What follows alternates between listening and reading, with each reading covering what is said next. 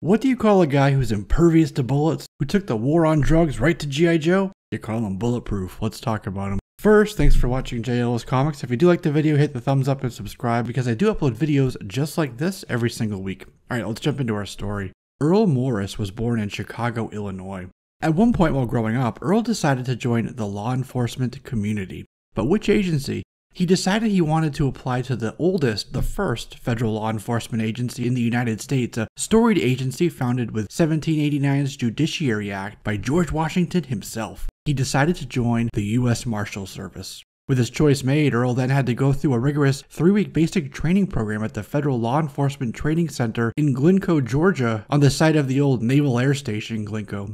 Glencoe has an interesting history because it was originally built to house K-class blimps, an entire airship squadron during World War II, as the sentry of the shipping lanes, a convoy escort, along with duties like ASW maritime patrols, where they were looking out for U-boats in the literal waters off the coast of America. Let's get back to Bulletproof. As a marshal, Earl was most likely conducting TAC ops, prisoner transport, and conducting high-risk fugitive operations and witness security for those that chose to inform on their co-conspirators. This would have undoubtedly put him in direct contact with the DEA, the Drug Enforcement Agency, whom, through interagency cooperation, they would have done fieldwork together. This fieldwork piqued Earl's interest, and he decided he wanted to work on the other side of apprehension and indictments. He wanted to work on interdiction efforts and tracking down dealers and smugglers, so he decided to join the DEA. And since one of DEA's requirements is in-field criminal justice experience, Earl's transfer was simple. So he then went to Quantico, Virginia for more training at a facility that, before clandestine lab was constructed, was shared with the FBI right on the Marines base in Quantico. Earl then became a field officer, working counter-narcotics like on cocaine operations in Central America with Operation Snowcap and the arrest of Manuel Noriega at the end of Operation Just Cause. Operation Just Cause was the first time that a new helicopter was flown for combat operations, and that was the AH-64A Apache. It's worth noting that Bulletproof's file card says he's a pilot for the AH-74 Desert Apache attack helicopter, released as part of the Sonic Fighters line. So we can assume he wasn't just handed the keys and told good luck up there, which means he most likely flew with DEA, meaning he's at least a GS-11 and a special agent, which also means prior to Apache's introduction, he was flying Loaches, A-Stars, Blackhawks, and Kiowas as part of their 100-plus fixed-wing and rotary craft fleet. He had to have spent 2 years in field operations before becoming a pilot with the DEA Air Wing. Morris also conducted heroin and opiate ops in the Golden Triangle of Southeast Asia and the Caribbean, along with partner agencies like Coast Guard, CBP, and the Justice Department as part of the Southern Detachment of the Joint Interagency Task Force, intercepting fast boats, yachts, cargo, container ships, which were attempting to smuggle drugs into the U.S. It makes him very adept at VBSS, which means he knows his way around various firearms and skills like fast roping and CQB. Major Morris had great luck in the field, and after many firefights against an onslaught of Desert Eagles, AK-47s, Contra Affair-era CIA-supplied weapons, and Uzi-wielding thugs and the private armies of drug kingpins around the world. In countless raids and firefights, he was never hit, which earned him the name Bulletproof. But it wasn't his unit that named him. It was the people trying to shoot him that could never land a hit. As his file card says, they exclaimed, "He must be bulletproof." Since we're talking names, I'm going to go on a limb here. Where did Hama and Hasbro come up with the name Earl Morris? There was a famous archaeologist around the turn of last century named Earl Morris who spent a lot of time in Chichen Itza, the same region that Bulletproof covered with DEA. Archaeologist Earl Morris, many believe, was one of the inspirations to George Lucas when creating Indiana Jones. Marvel Comics, who also published G.I. Joe, began publishing the Further Adventures of Indiana Jones, which would follow the adventures of Indy. Later in that series, issues were written by Linda Grant, who then went on to become an editor on Hama's A Real American Hero series. And Hama also co-wrote The Devil's Handshake about Alaric Mobius and Basil Fawkes, which are a couple of analogs to people like Indiana Jones and Alan Quatermain, so he definitely had an interest in that field. This is when Bulletproof found his way to the G.I. Joe team, who were seeking to expand their roster and their terrorism operations into drug elimination, no doubt spurred on by Nancy Reagan and her Just Say No political campaign. Bulletproof was accepted into the G.I. Joes and was quickly assigned as the head of the G.I. Joe's DEF, leading Mutt, Junkyard, Shockwave, and Cutter. He's also later noted as being in charge of the Joe's urban law enforcement operations, which puts both DEF and SWAT under his command. Bulletproof debuted in Larry Hama and Marvel Comics' A Real American Hero comic book series with issue 124 in the spring of 1992. The issue opens up with Bulletproof wasting no time taking charge of DEF. The team was on Broca Beach, about to make entry into a drug lab. Bulletproof had Shockwave as door kicker, with Cutter breaking right, Mutt covering left through the fatal funnel, and Junkyard taking up the drag position. The building was the lair of an Errol Flynn-looking drug dealer named Headman and his crew of drug-dealing henchmen called the Headhunters. Headman set up shop in the beachside Cobra-controlled town of Broca Beach for business, but not even Cobra wanted them there. Cobra Commander wanted him out, plot point we'll get to in a minute, and he didn't want Headman poisoning his legion of Cobra troops with his poison. Headman also had a CG to contend with. So Shockwave breached and Bulletproof yelled, "Freeze!" This is a combined federal law enforcement and military operation, as they saw Headman and his spiky shoulder-padded headhunters inside with their scale and paraphernalia. He also introduced himself to the drug dealers and told Mutt to read them their rights. They were under arrest. Headman, though, wasn't having it. He took out a handgun and shot Bulletproof center mass, showing why he has the codename he does. Bulletproof wasn't down. He pulled open his shirt and revealed a grouping of 4 shots that had lodged themselves into the plating of his bulletproof vest. Headman and 3 of the foot soldiers quickly retreated to the boardwalk, shotguns and handguns ablaze. On the boardwalk, they ran into a lady who started shooting at them, angry that they got her son hooked and that they had killed her husband. So Headman shot the lady, piercing her lung.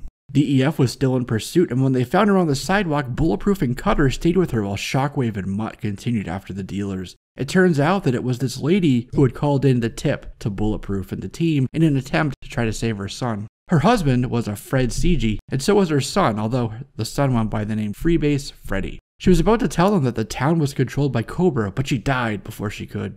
Cutter, though, saw the markings on her weapon and realized it was from the arsenal at Cobra Island. Freebase Freddy was there and collapsed to his knees, crying. Bulletproof promised Freddy that they'd get the slime that killed his mother. Bulletproof and Cutter then ran into 2 guys named Mike and Ike. Bulletproof ordered them to drop their weapons, but they told them that they were on their side, so they all teamed up together, and the 4 of them attacked the carnival ride where Headman and his headhunters had Shockwave, Mutt, and Junkyard surrounded. Mike and Ike, though, were quickly gunned down as the 2 Joes pressed forward. They were able to take down the headhunters and then surround Headman himself, with Bulletproof again telling Mutt to read him his Miranda rights. It turns out they had him surrounded above a trapdoor, and Headman dropped down the hatch into a maze of tunnels under the floor, escaping custody once again. Bulletproof and the team continued investigating Headman and his operations for weeks after he escaped. They got intel that Headman was getting shipments in New York City and then shipping them down to the Jersey Shore. At the onset of their final interdiction operation, Duke called in to divert the team for another assignment. Cobra Commander had set up with flak vipers and paralyzer tanks at a telephone switching facility in the Jersey marshlands. And from there, Cobra had tapped into a secure landline that connected the Pentagon with General Colton and his Chrysler Building-based SDI laser. Colton had installed a tracer program that traced a fluctuation, which was Cobra's signal tap, back to the station that Cobra had taken over. So that's why Duke diverted DEF. It was national security. Meanwhile, Headman was parked offshore on a shipping vessel. Headman was bragging that he'd borrowed money from the mob to bankroll this large purchase, and that Broca Beach was a perfect place to run ashore because Cobra themselves were set up in town and narking would incriminate themselves, so they really couldn't do it. Wild Bill had took Colton, Duke, and Stalker to the switching station in a Tomahawk, but it turns out that it was all an ambush. They'd sent the signal through the phone line on purpose, trying to draw the Joes out of the building, away from the SDI laser. And so Wild Bill's helicopter was hit by a tank, so he belly flopped it down onto a paralyzer. They were stranded, and Cobra and his troops took a trio of rats up the coast right to the SDI laser installation. So Bulletproof and DEF showed up at the marshland station to get the stranded Joes, and Bulletproof was yelling at Duke, "We got pulled off our freighter intercept for a red herring?" A mission and weeks of planning was gone, seemingly for nothing. Bulletproof's DEF boat had some battle copters and crates, so they quickly assembled them, and the Joes flew back to the city while Bulletproof and Cutter headed back to their first mission in their fast boat. Meanwhile, Cobra had broken into the laser installation and used the laser to destroy Headman's freighter. That's all they wanted to do. As the Joes arrived, Cobra just left in the gliders. Out on the water at their freighter wreckage, Bulletproof pulled Headman out of the water while Cutter pulled in a couple of headhunters. They were all under arrest. Mission accomplished. After the battle with Headman, Bulletproof went back to full-time work with DEA and remained on reserve status with the Joes. Should the need arise, he could be called up at any time. And during the Devil's Due period in a book called America's Elite, this exact thing happened. He was pulled from DEA and fought in World War III in Spain. And due to the timing of his release, Bulletproof's debut on the animated side came with the Deke series that followed the Sunbow series. There he was voiced by William Taylor, who also voiced characters like Heavy Duty and Static Line. Bulletproof made his debut in the second part of a two-parter called Long Live Rock and Roll, where he's seen flying a battlecopter. And his big turn came in an episode called The Greatest Evil. Headbang Gristle and the Headhunters were selling a new product called Spark, and Cindy, the sister of a Crimson Guard immortal, along with Falcon, had gotten hooked on it.